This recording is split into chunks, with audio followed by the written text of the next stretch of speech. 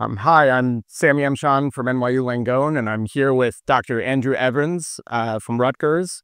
We're here at ASH to talk about some lymphoma. Dr. Evans. It's really exciting to be here. Andy Evans, Deputy Director and Chief Physician Officer at the Rutgers Cancer Institute and the Jack and Shirley Morris Cancer Center. And I apologize, number one, Sam, is I'm not wearing a coat. As you know, sunny Florida is not so sunny tonight. Drenching rain, but I think we'll get through it. Yeah, we're getting through it, and I've got a slightly wet jacket myself, but we're powering through. So just wanted to, ask you some questions. One piece of data that we've seen a bit of at this ASH has been about CAR-NK cells, and there are some potential advantages potentially of CAR-NK, off-the-shelf capabilities, potentially reduced toxicity. Where do you see CAR-NK cells fitting in, maybe in the next 2 to 3 years potentially? And if you think they might, what type of diseases do you think they might be good in? Yeah, we're always excited for new novel cellular therapy. I would say number one, it's early. Like we need to kind of see some of the data, but there is really, number two, exciting preclinical data and some early clinical data, mainly on the off-the-shelf therapy, a little different than our commercial CD19 CAR T-cell therapy that's off-the-shelf. But as you know, there's off-the-shelf, there's commercial in terms of making it autologous on BiCARs, TriCARs. But what's really interesting about NK cells, and I used to have a laboratory, I had shut it down around the pandemic and got an MBA, but actually, I had studied a lot of natural killer cells because think about it, the natural body, if you or I, God forbid, had an infection tonight or anybody had cancer, what's the first cell to that infection or cancer? It's not T cells, it's natural killer cells.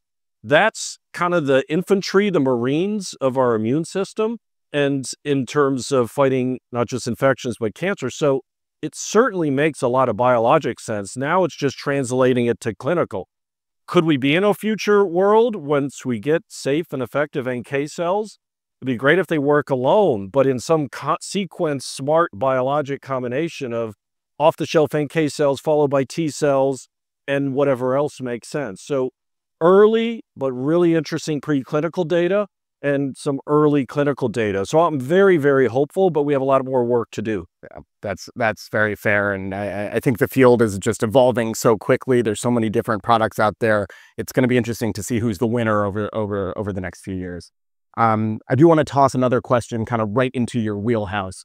So in the last couple years, we've seen some very exciting frontline Hodgkin data, S1826, NEVO AVD in the frontline, which has obviously shown both impressive efficacy and safety, as well as, from our European colleagues, the BrECADD regimen. And so it's an exciting time in Hodgkin lymphoma, but we are still doing some, drug development with these novel agents. Do you see a potential role for these novel agents, and how can they fit in where we have, thankfully, such good regimens all in the front line? I do, is the quick answer. But you nailed it on the head. There were two really pivotal and I dare say landmark clinical trials published last year.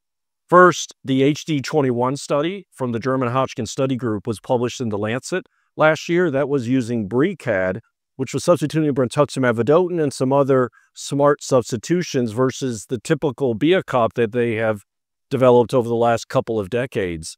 So that was one important thing about HD21 clinical trial. The second is it was still response adapted.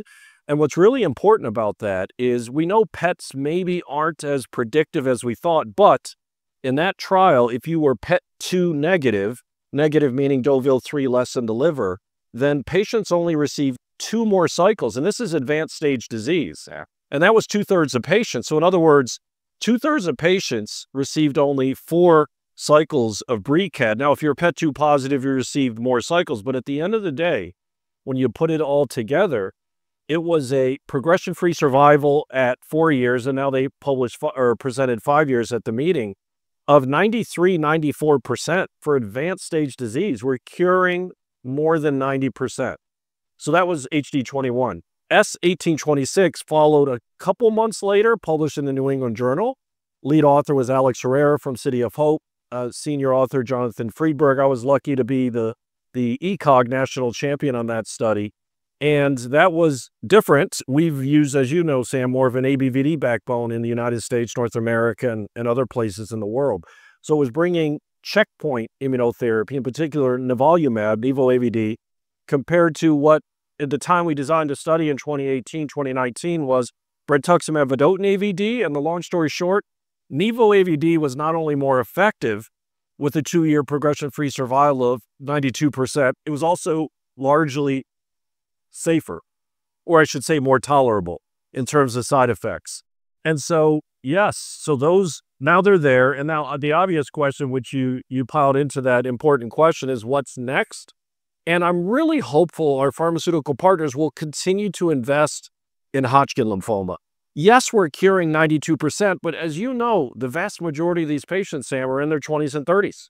They're going to live another 40, 50 years, and there still are significant post-acute and late effects.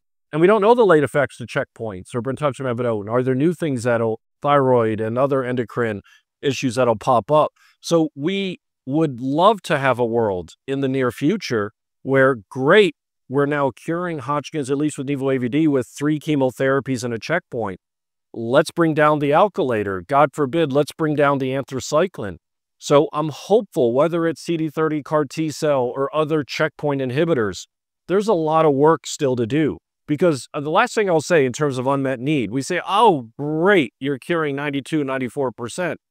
If you actually look at it as lost productivity, etc., there's still young patients dying due to this disease and having significant morbidity. It's one of the worst of all cancers still. So we're really happy, we're really fortunate to improve the standard of care, but we have work to do. That's right. Well, thank you very much for your insightful comments as always, and still work to do, as you say. So thanks for sharing with us. Good to work with you. Always a pleasure.